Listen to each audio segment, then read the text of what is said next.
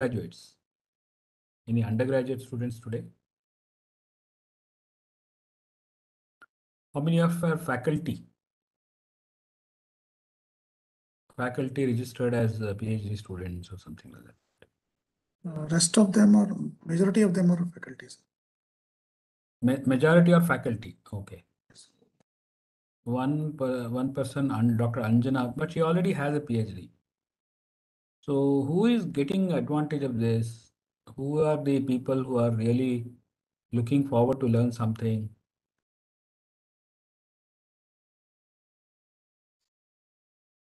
Who are the PhD students or who are the master students? Even undergraduate students is okay. I'm not able to see any responses except some people are talking about in Sachin Varpe is the only person who may benefit from this. Is that okay? Yes, may I interrupt, sir? Actually, about 20 to 30% are PhD and PG scholars, about 40%. Okay, okay. They may have to Rishi join Raj. some of that. Okay, Rishi Raj says he is faculty. So, how many of your faculty and registered as PhD students? Unfortunately, I can't see. If you are raising your hand or something, I can't see. I can only see the chat box.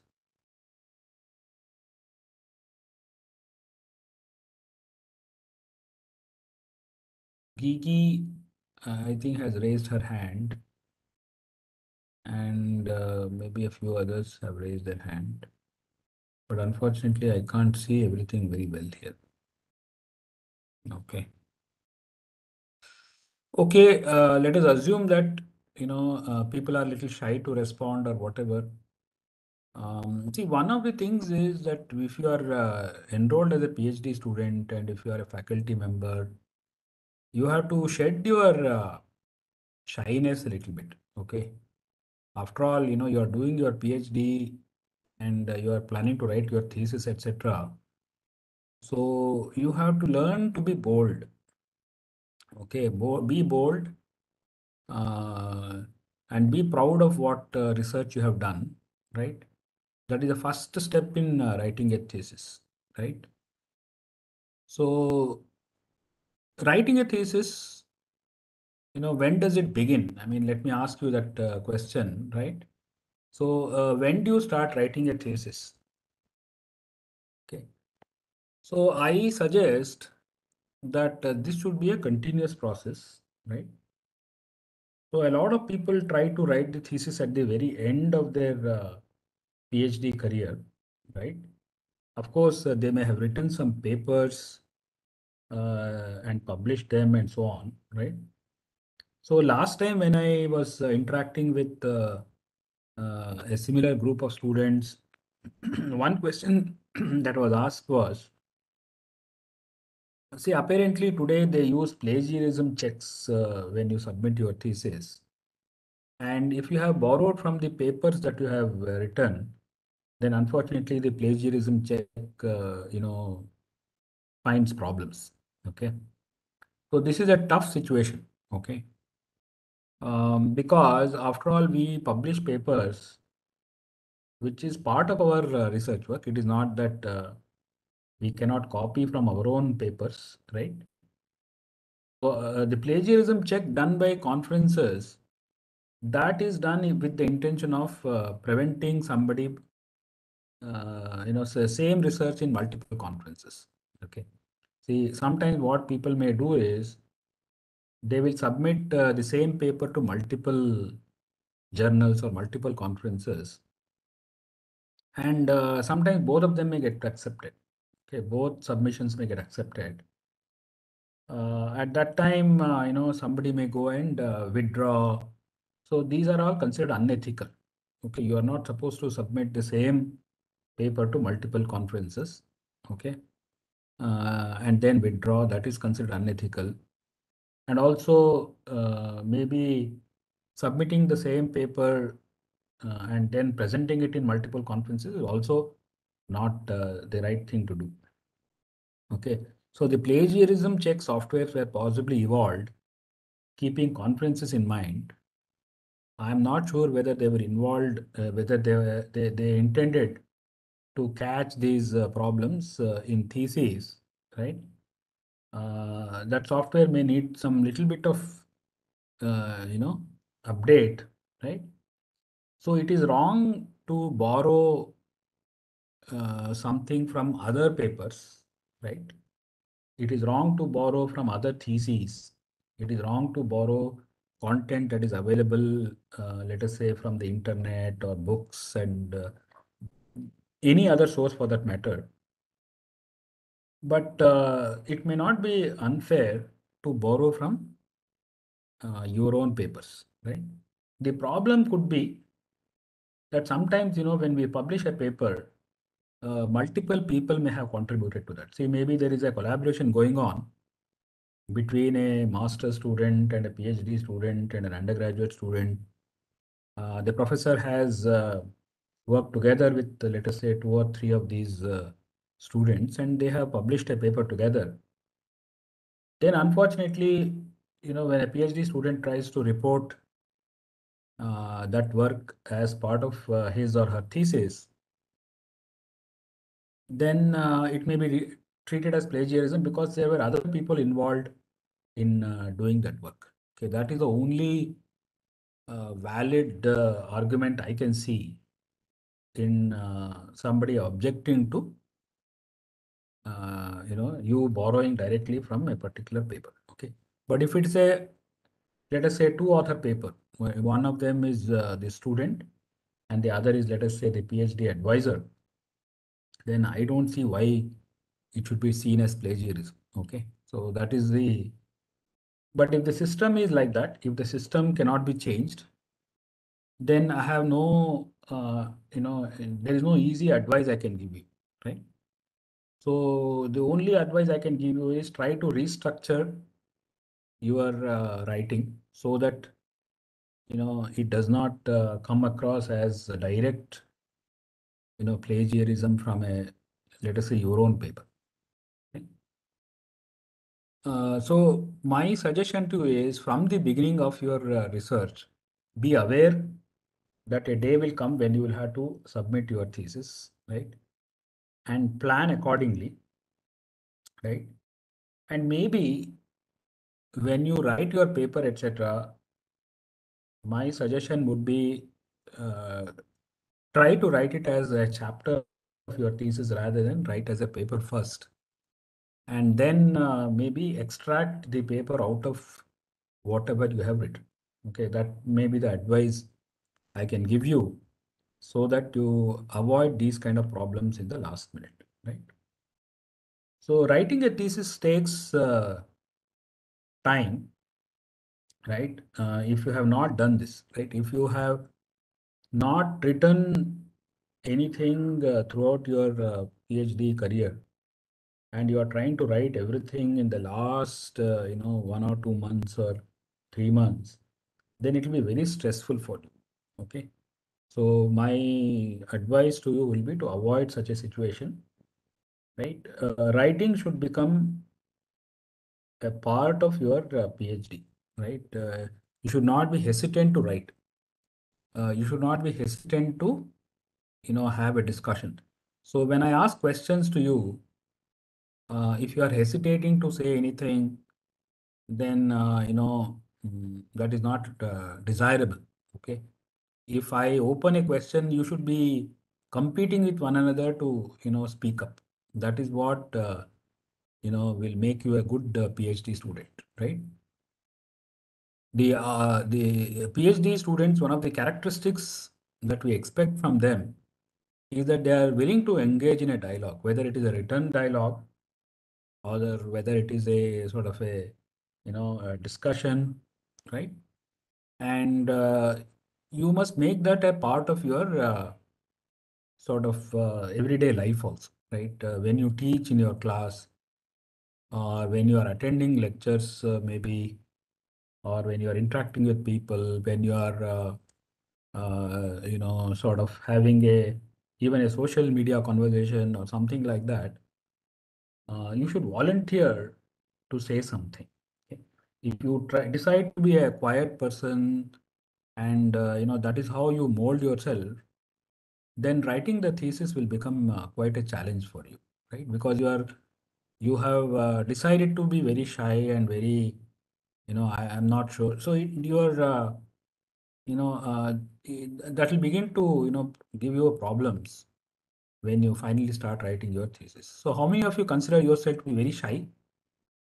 Let me ask that question. How many of you think I'm able to see if you raise your hand? So raise your hand if you say that, I'm a very shy person.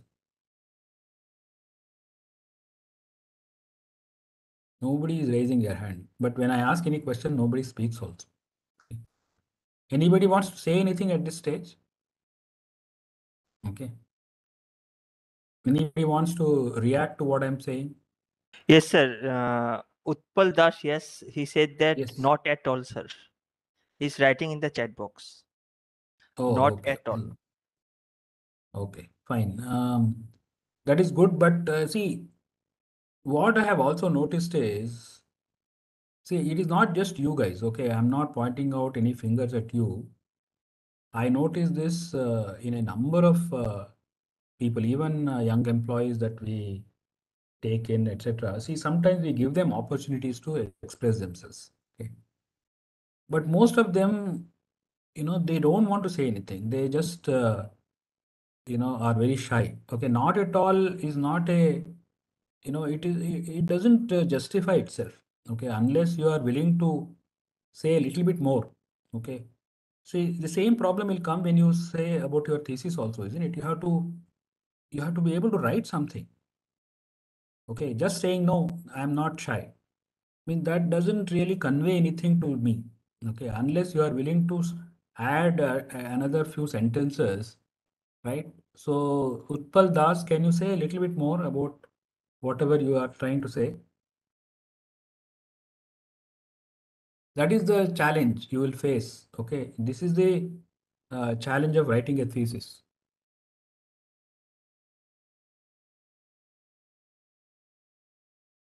Mic is off. You are not able to hear me. Okay, you are not able to speak. Okay, but can you not write?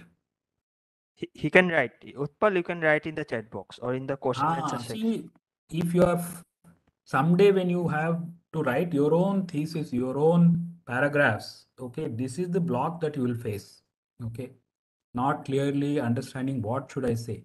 And if you don't make a habit out of it from the beginning, I'm very active in social media. Okay. So when you say active in social media, do you write? Okay. It's good to be active in social media, but if you are only observing what others say, and if you are only going to give a like to them, then it is not going to help you in writing a thesis, right? If you are just sharing something from here and there, it is not going to help. Okay. But if you are willing to, sort of comment, okay, so that's good. So Utpal says that I do write a lot, etc. I am assuming that he engages himself in some sort of a dialogue with people and tries to convince other people. That is what a thesis is all about, isn't it? You have some ideas, you have done some work, and you are trying to justify that this is good stuff. Okay, that is what your thesis is all about. Okay, it and practice the art of writing in a formal way also, right? See, the discussions that we have in social media, etc. When I say social media, suppose there are two kinds of media, right? One is where people just want to have fun, like maybe Facebook or something like that, right? There, you are trying to relax, you are trying to de-stress yourself, and you may be trying to talk to your friends and relatives and so on. Whereas there is also a little bit more serious social media. There is Twitter, there is LinkedIn, etc. So how many of you are active in LinkedIn, in writing on LinkedIn? How many of you, other than Utpal Das? I don't see anybody else. Okay. See, these are all things that you have to do. See, today world has changed, isn't it? Sir, actually, some participants are responding in the question answer section also. Oh, okay. Means I there don't is know. another option I of can only question. see the chat box and I can see if somebody is raising their hands, No, there is but a just beside the chat box question answer section also there. oh, really, let me Only see. one or two students are responding there. One student, Okay. sir. Tanushree. Oh. So if you are participating in LinkedIn Learning, for example, and when experts and you are following some people in your area of research, and when they write something, you are able to see. Sometimes there are serious discussions. Okay, so when I was a PhD student, there were discussion forums which are very specific in nature. For example, if you are into parallel algorithms or something like that, there will be a discussion forum for that. And it's a great place to meet people who are engaged in research in the same area, right? And you could form a group if you today there are so many technologies available to form groups, right? You could form an email group, you could form a WhatsApp group. God knows what other technologies are there out there, right? Ultimately, you have to meet people, right? The kind of people whom you may meet in conferences in your domain, right? Today, the opportunities exist for you to meet them virtually, right? Find out what they are discussing. Initially, maybe you are a little bit shy to say anything, but ultimately, you have to learn to be bold, right? See, one of the difficulties in India is the number of PhD students is usually very small, right? So, and there is not a sufficiently large group who work in the same area, right? So, for example, if you are in VLSI or something like that, see in IIT also, when I was a faculty, the number of students working in that area were very small, right? Maybe in some areas it is not so bad, like communications and DSP, etc. We may find more people, but you have to find. See, the advantage of today's sort of social media, etc., is that if you don't find those people in your own college or in your own organization, you can find them elsewhere and connect to them. Who knows? Some of them will later be your collaborators. Some of them may be your reviewers of your paper, things like that. So there is a certain definite advantage in networking. Okay, and see, English language. Okay, it is not a native language for us, right?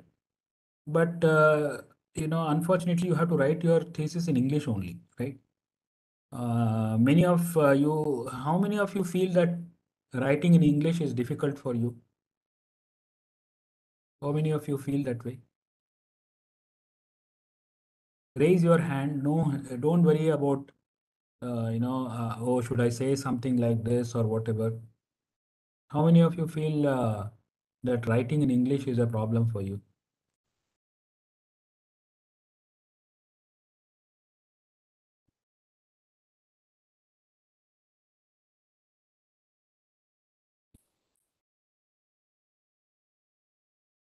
Yeah, Utpal Das, I think you are very active, so I have I have no complaints. Okay.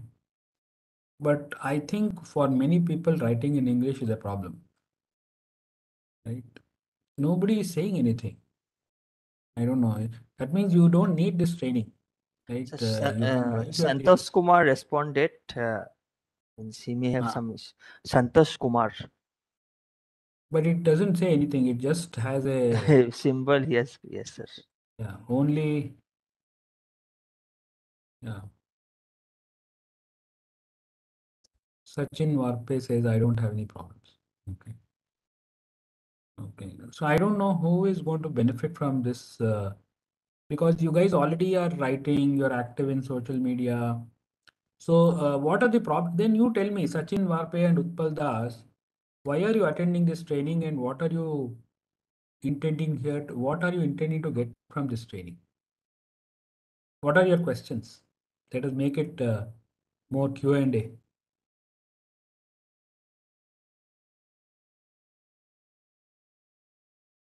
As a beginner, okay, what does it mean? What does as a beginner mean?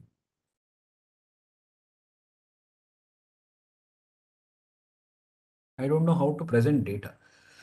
Okay, how to start research. Okay, see, this is not about how to start research. Maybe this particular training that I have been asked to give is about how to write a thesis. Okay, it's not about how to do research that others may have already touched. Okay, I'm sure others have talked about it.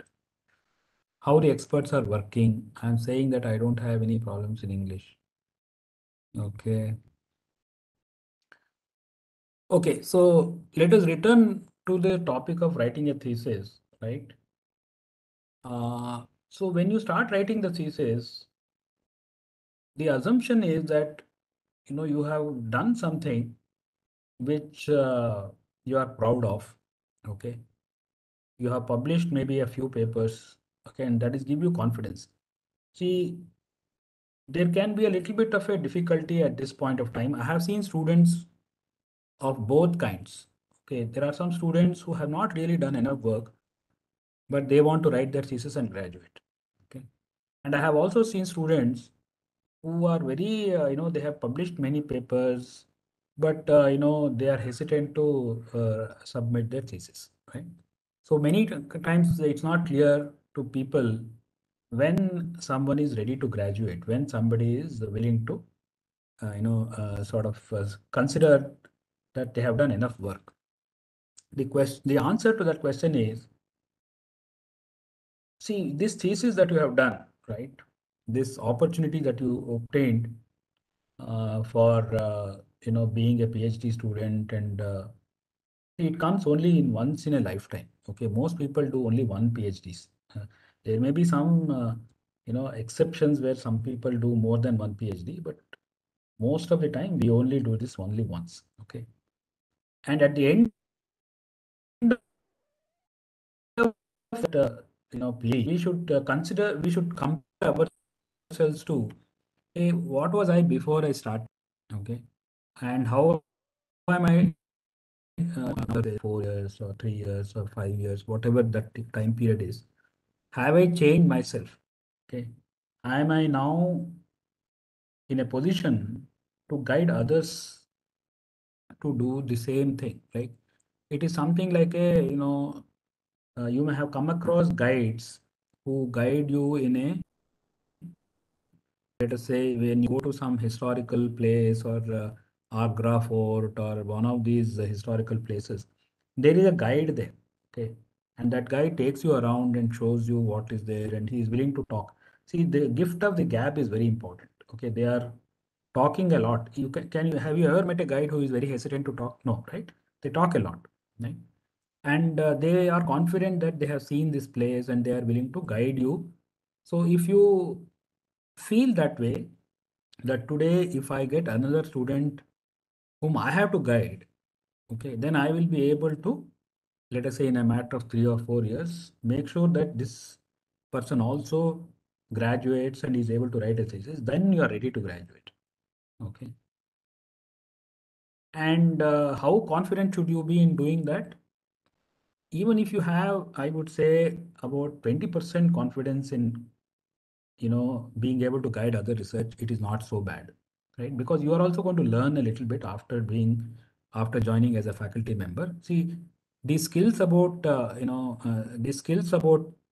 writing a thesis, writing a proposal, guiding another PhD students, you will acquire them as you go along. Also, it is not that somebody can be fully ready to do this when they join as a faculty member. Okay, so all the organizations understand this, but you should feel confident that yes, I can also guide some research. Number one.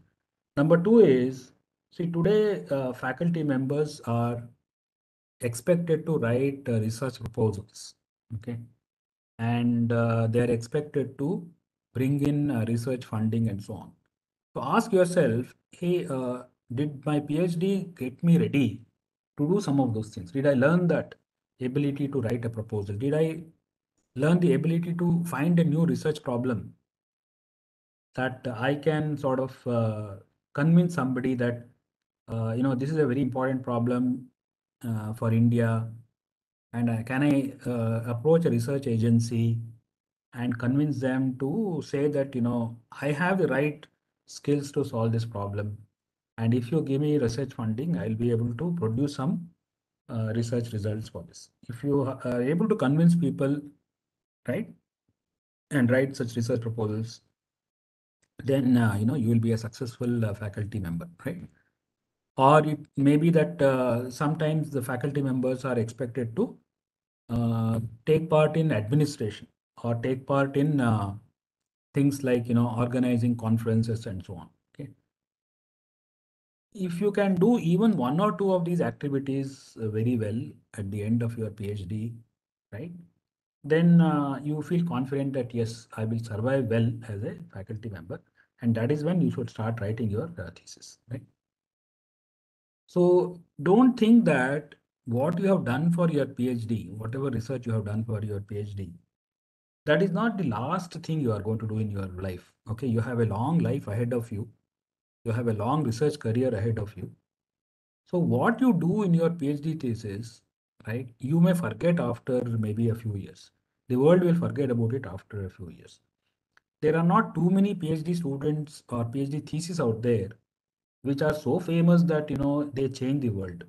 Okay, you can count on your fingertips such monumental PhDs which have moved the world.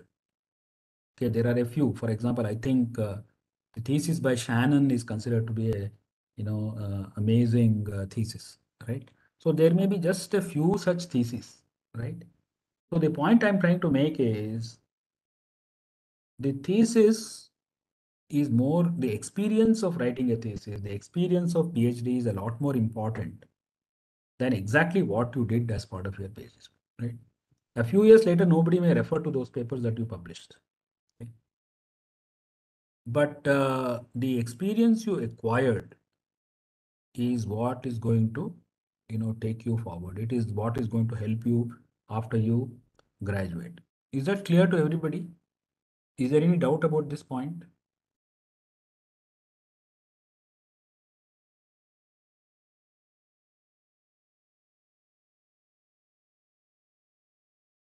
All right. So how many of you had thought about what I just said? Did you, how many of you now feel that you are ready to write your thesis?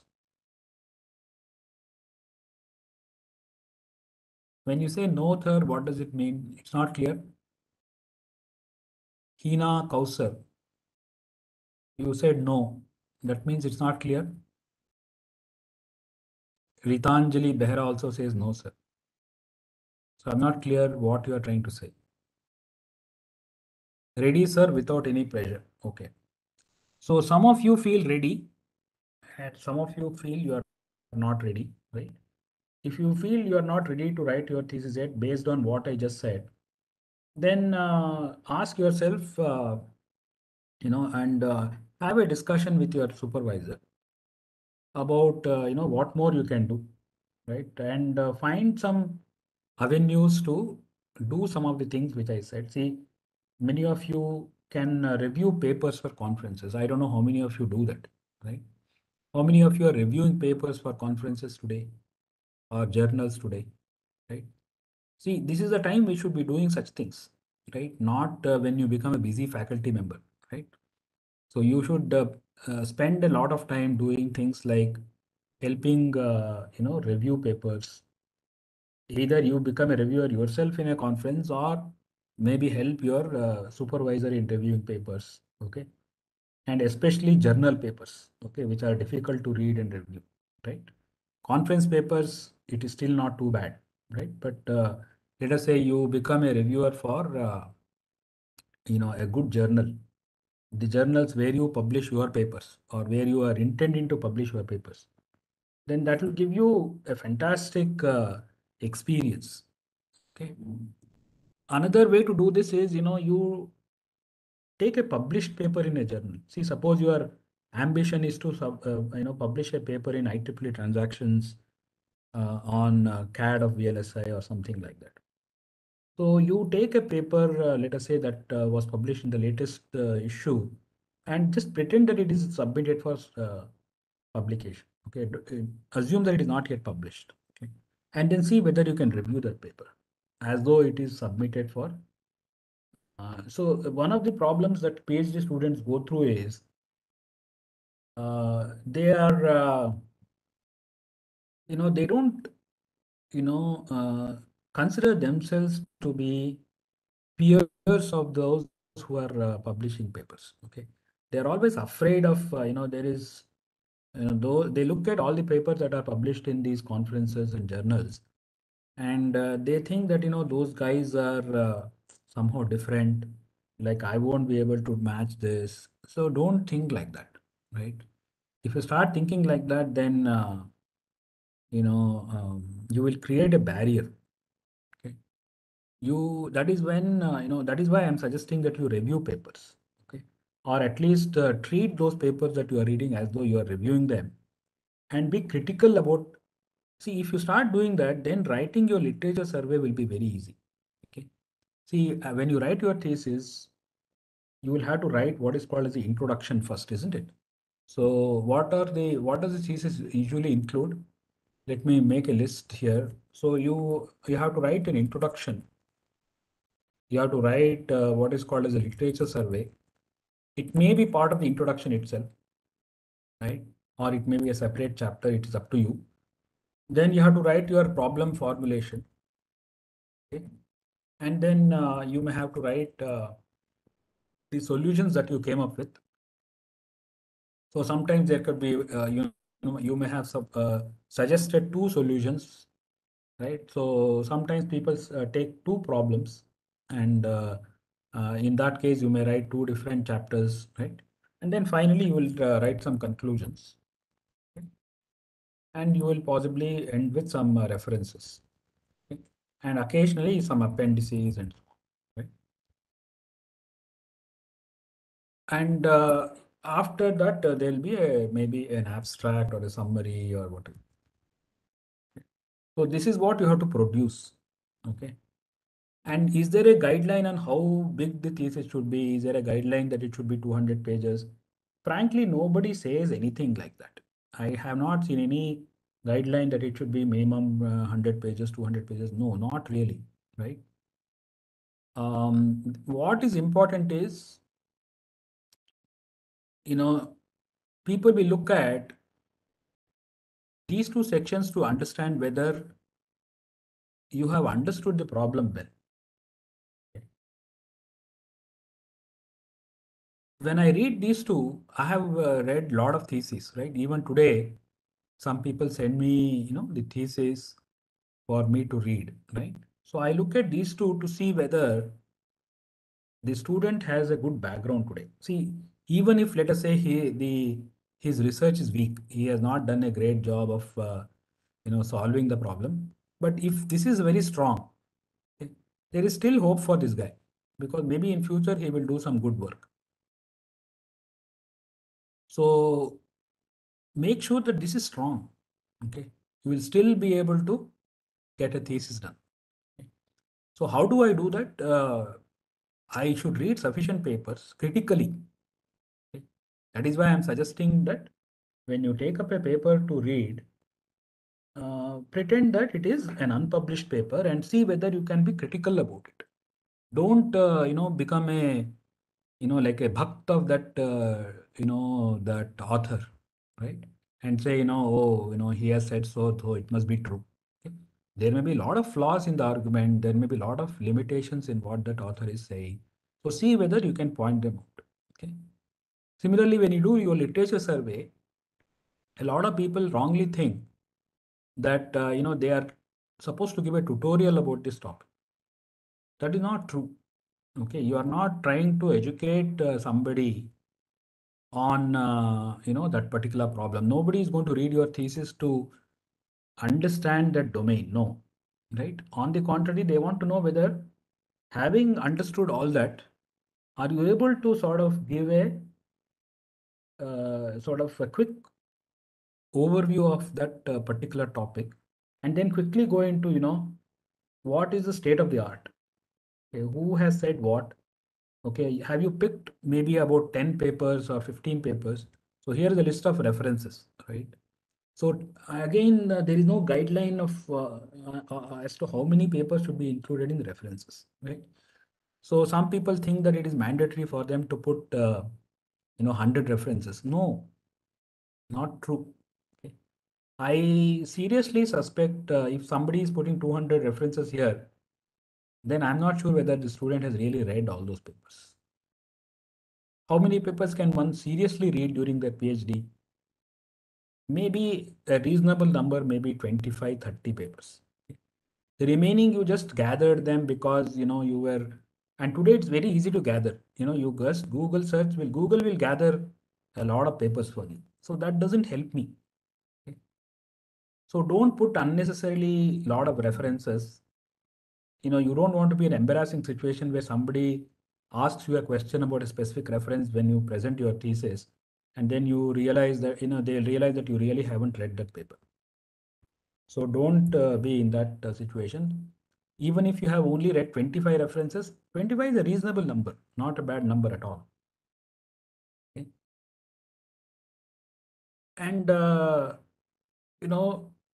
if you have collected the good set of references, and if you are able to critically, read all those papers and sort of summarize all the contributions so far, and then point out what is missing, okay, then that is a pretty good job. Okay, you have done a good job. Even though your own, see, what is PhD? PhD is all about looking at a particular small area and understanding what the state of the art there is, identifying one problem that has not yet been solved, okay, and then say that, I'm going to present some solution there. So you see, you will spend maybe about 2 or more years identifying that. Okay, that is why this takes long. This part, okay, these three things, they may take you like 2 years to do. Okay, and that is where initially, at least, you may need a lot of guidance from your supervisor, etc. So if you have a supervisor who is helpful, then it may take little less time for you. But otherwise, I have seen people spend a lot of time trying to get this done. Okay. So like I was saying, when I look at a PhD thesis, I look at these to see whether, forget about what this student has done as part of his or her research. At least, will this person really be, does he have the ability to go and look at an area in a critical way? So reviewing papers will be an excellent way of acquiring this skill. Okay, and you have to do it from day one of your PhD thesis. And all these, that is why I was talking about participating in discussions and all that. And there is a formal language that you have to use when you write your thesis, right? That also you should practice. Okay, and the more papers you read, okay, the more you are going to get that kind of a language control, right? English is not our native language, but we have to sort of acquire that ability, right? It is okay, we may have limitations, but we have to overcome those limitations. Then I look at these chapters, okay, to see whether this student has any skills to do problem solving. So what are some problem solving skills? Maybe you have understood how to do simulations, okay? Maybe you have understood how to do some theoretical, analysis. Maybe some, you have understood how to do queuing theory models or something like that in order to, model that problem, okay? And see whether you have some ability to shed some light. Okay. See, you may see that people are doing research in many places, right? It is not just PhD students who are doing research. People who are in the industries are also doing research. Okay, but they are not very usually very keen on doing any theoretical research. They are unlikely to, if you go to industry, they are not likely to develop any research which leads to theorems and proofs. So I think long ago in AT&T, Bell Labs and IBM, etc., they used to follow that kind of research. But even there, I don't see too much of that happening today, right? So we look at academia to do that kind of research, okay, and how to get that skill of formulating theorems and proving them, etc. Again, you have to sort of read more and more papers to acquire that skill, right? See, you can acquire any skill if you spend time on it. Okay, it doesn't have to be something very difficult or anything like that. So you have to have confidence in yourself, saying that I will read and I will acquire that skill. Okay. So like I was saying, it could be that you will become an excellent, you will acquire excellent skills in using tools. Okay, tools may be simulation tools or any other tools. Okay, today depending on your area, many of you may be in computer area, some of you may be in electronics, some of you may be in other areas also. So it's difficult for me to give any one example, but today a lot of tools are available, a lot of public domain software is available. The ability to make all those things work together properly, that is a skill by itself, and you will acquire that skill. So when I read these sections in a thesis, what I am looking for is, hey, this guy, does he know, or this student, does he have the ability to solve a problem? Okay, tomorrow when he has to guide students, okay, or when he has to, let us say, write some research proposals and convince somebody that he or she will solve some problems, will this person have the ability to take up a reasonable sized problem and try to come up with something significant in that area? Okay, so that is what this is all about. And then there is a ability to convince others. Okay, sometimes people are good at doing their work, but they don't know how to convince the world about what they have done. Okay, so these sections are also important from that aspect. Okay? And that ability is mostly seen in abstract and conclusions. Okay, so when I read your abstract, I should be excited to sort of read the rest of the thesis. It should come across as a wow. I mean, this is such a lot of good work here, right? So I will recommend that you first, write these three parts, okay? Because you will start, you will spend a few years doing this, right? Finding a good problem to solve, or maybe one or two small problems to solve. And then when you start doing some of your own work, maybe you have collected some data and all that, and you have started implementing some stuff. And these are easy to write, okay, because you are very comfortable writing these things, right? Because it is like you have done these things with your hands, so you are most comfortable talking about it, right? So my suggestion is write these sections first, then go on to write the introduction and literature survey, okay? And then if necessary, revisit these. Okay, when you start writing this, you may suddenly realize that, hey, maybe I should revisit what I have done. So sometimes when people start writing their thesis, actually new ideas begin to come to their head. Okay. Oh, I wish I had done it like that. Oh, I wish I had done it like that. So note those ideas down, and you can always put them in conclusions and future work. So writing a thesis can be a very therapeutic experience. Okay, you feel that it should be an exercise where at the end you start feeling good about what you have done. Okay? You may also feel a little bad about what you have done. Okay, that's okay. Okay. See, you may start feeling that oh, I seem to have a lot of limitations in what I have done. Okay, because what happens is you will take maybe 3 or 4 years to do your PhD. And by the time many new tools have come, new things have happened, and it is difficult for you to restart all over again. So nobody is expecting you to do that. Okay. It is okay to state, the sort of limitations of what you have done. Okay. No work is without limitations. Okay.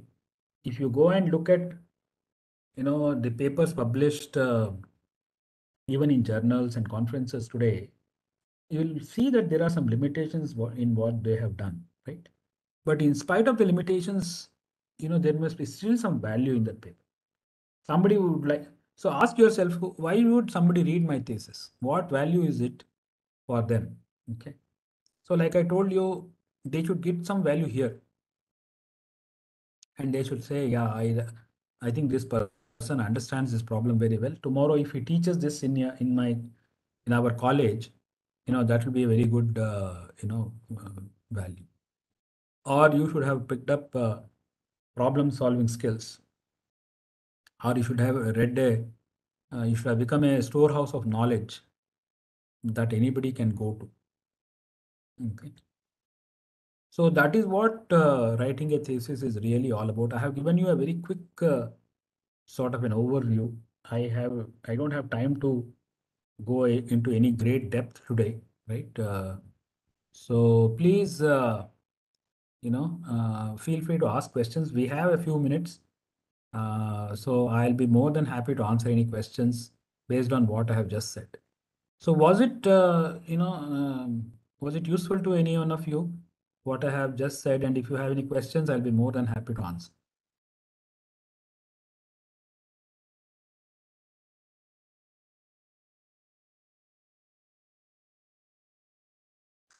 Now, this is my test for you. How many of you are, I made some statements, right? I want to know whether you are able to take that and do some discussion based on that. Participants can write, okay.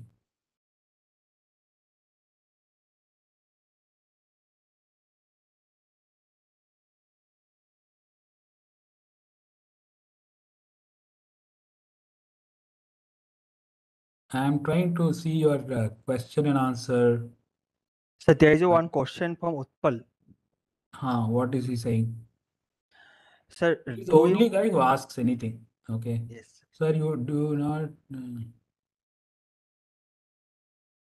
What does it mean? Sir, Sir, do you not think that there should be a second reviewer? When you say reviewer, you mean reviewer for the thesis? Okay, maybe. See, who reads your thesis, man? One is, you should give it to your supervisor who will have the patience to read your thesis, right?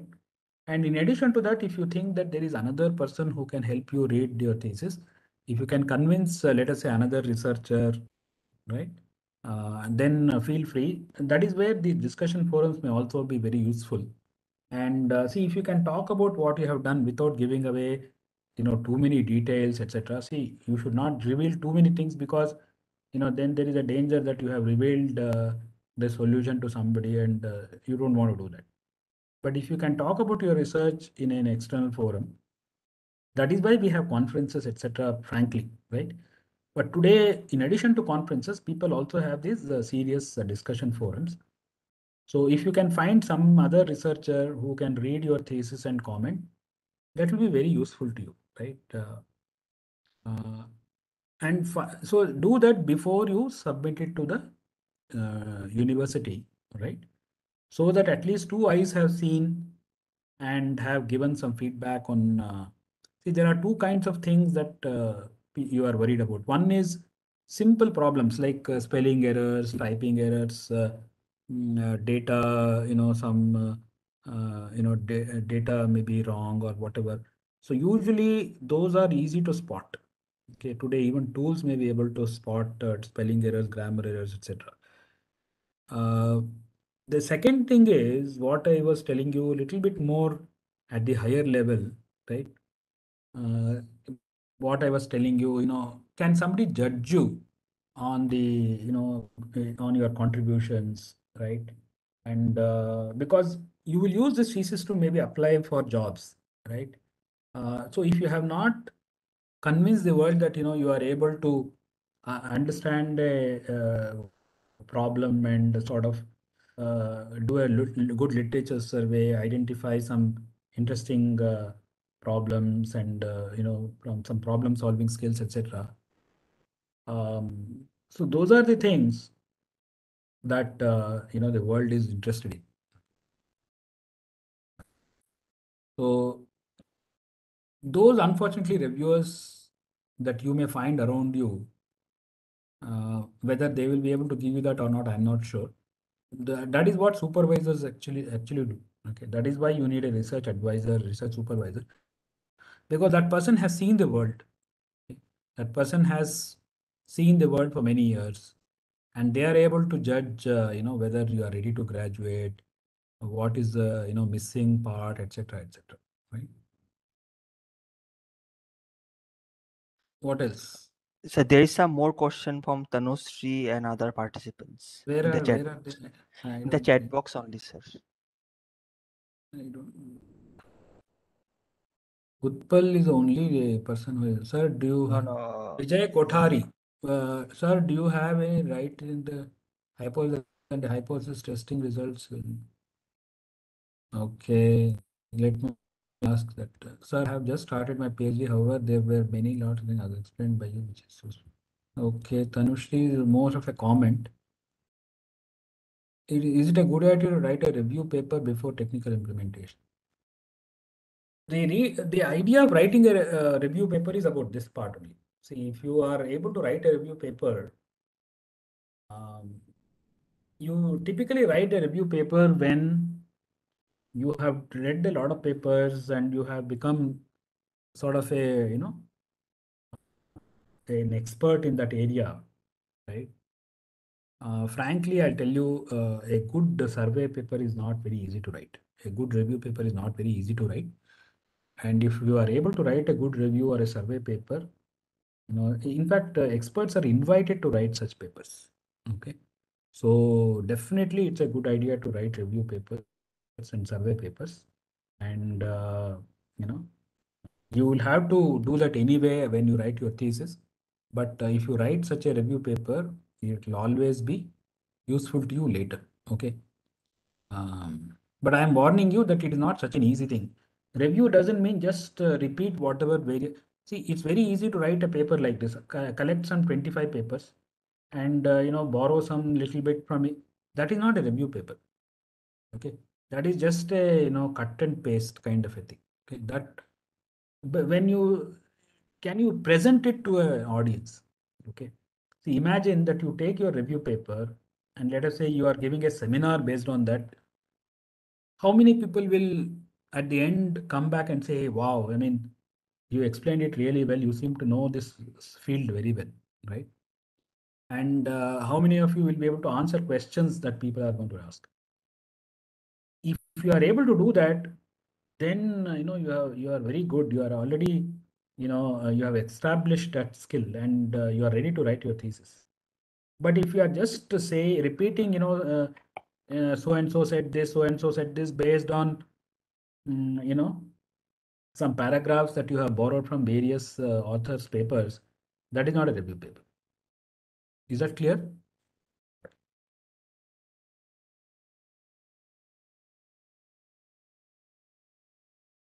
Okay.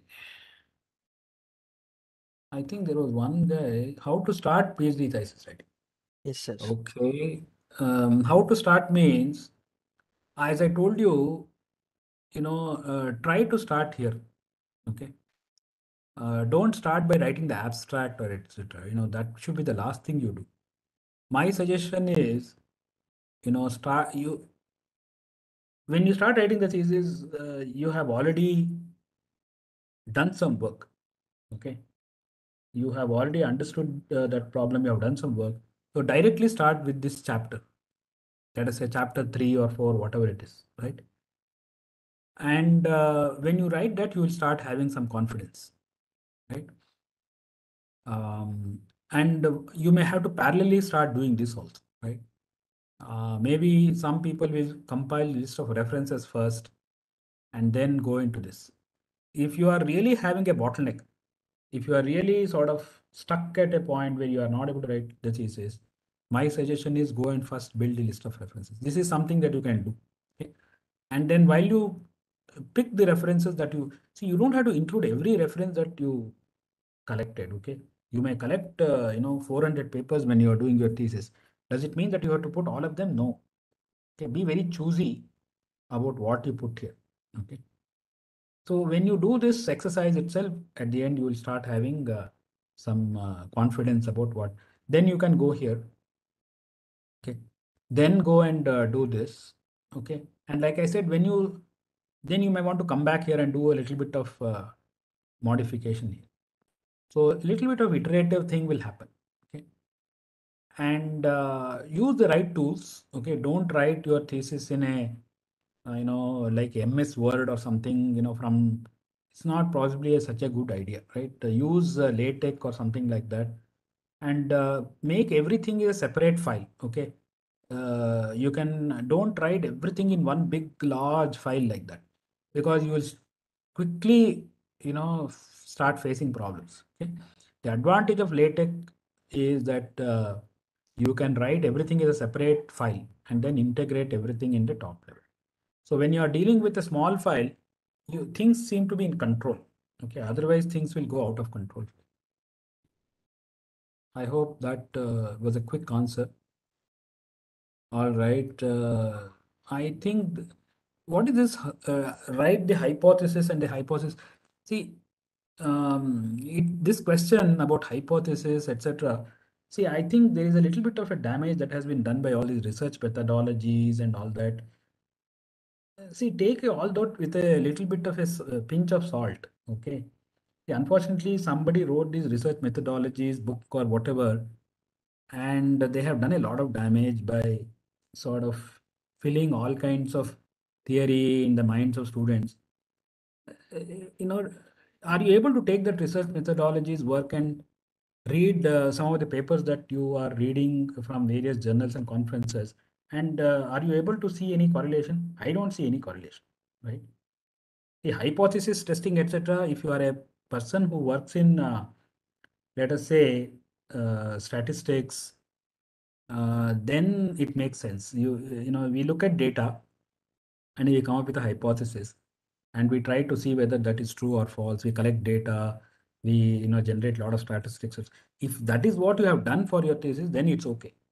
But if you have developed an algorithm for, let us say, routing packets or something like that, how will you use this hypothesis and all this thing? It's very difficult. Okay. The only thing I can think of is, suppose the hypothesis is that this router outperforms another router. Okay, then that may be the hypothesis, and then you can try to show whether that is true or false by running various test cases and seeing how well you are. But what I see most students do is they will implement their algorithm and they will implement maybe another algorithm. They will build a table in which they will say that in 5 cases out of 6, their algorithm is doing better. Is that a proof that your algorithm will always do well? I'm sorry, it is not, right? But does anybody have the ability to really generate so much data and show that their algorithm always performs very well? I don't think anybody is interested in that kind of a proof also. Okay, we want to know whether, see, if you are see, even let us look at the industry, right? See, industry also, we are designing chips, we are designing software, right?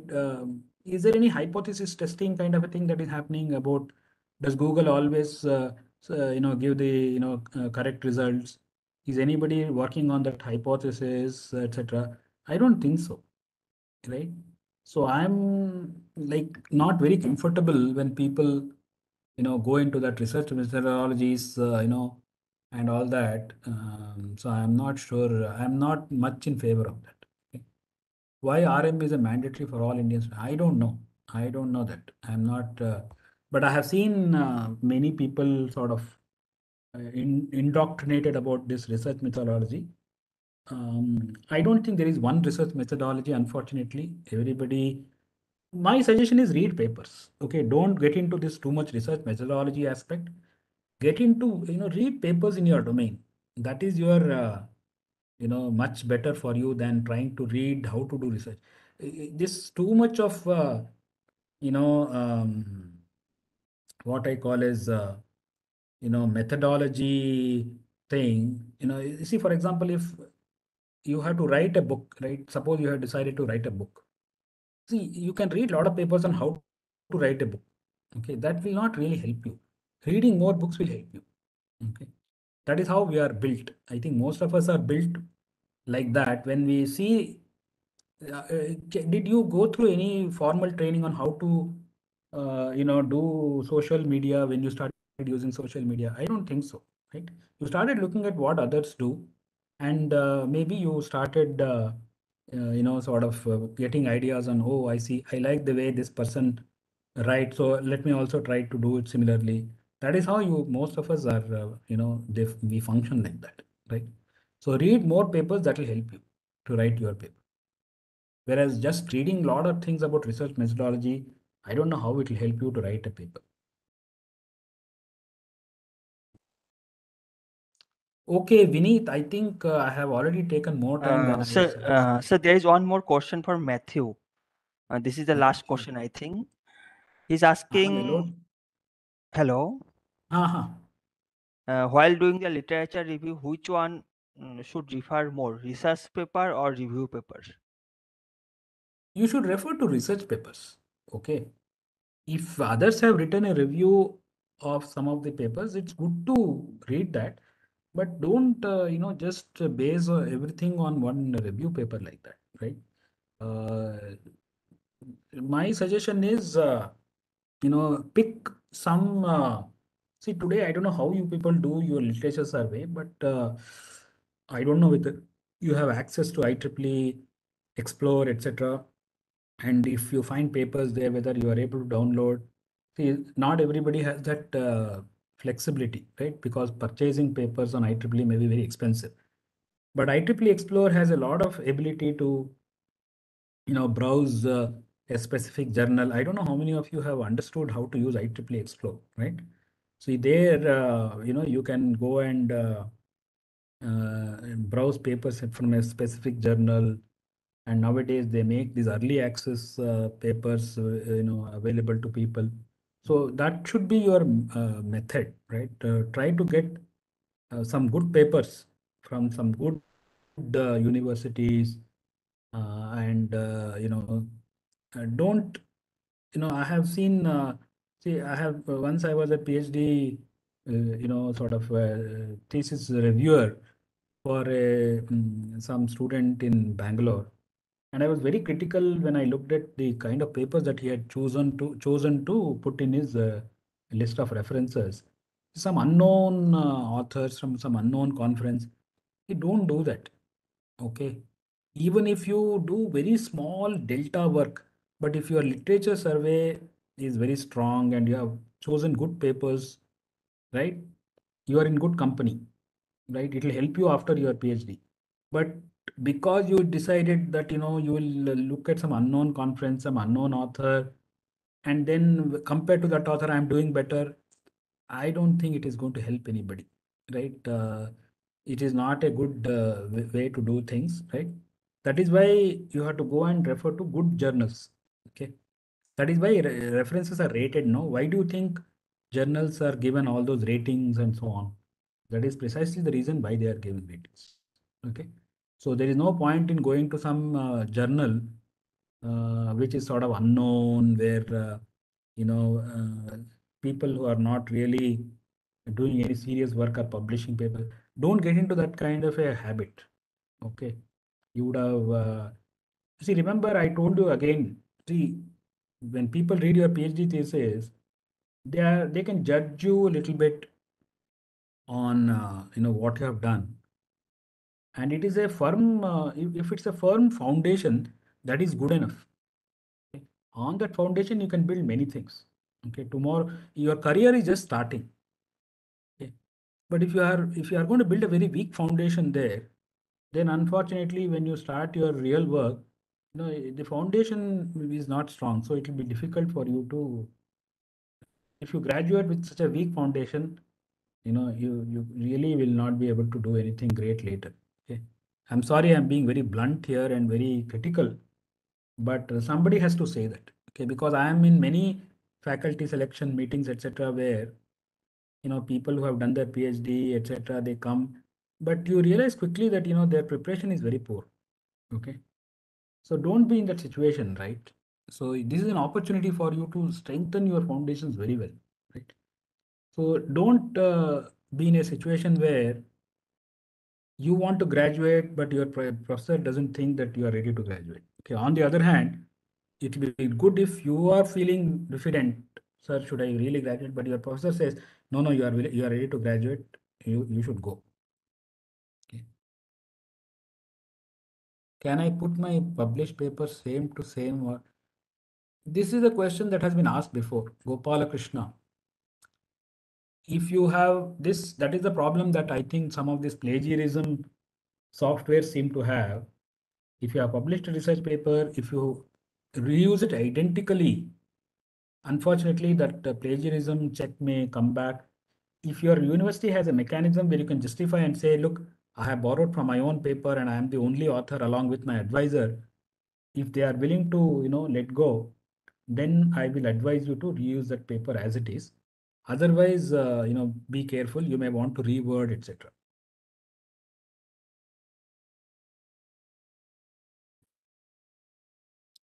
Any other questions before we? I think, sir, no more question.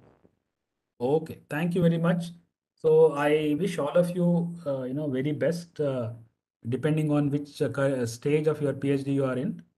Some of you may be, in the early stages. So take my advice and see how you can build a strong foundation so that when you graduate, we can look forward to your. Okay, sir. Thank you, sir. Thank you for the nice presentation on the how to write a thesis. And I hope all the participants will be benefited from this session. Thank you, sir. Namaskar, sir.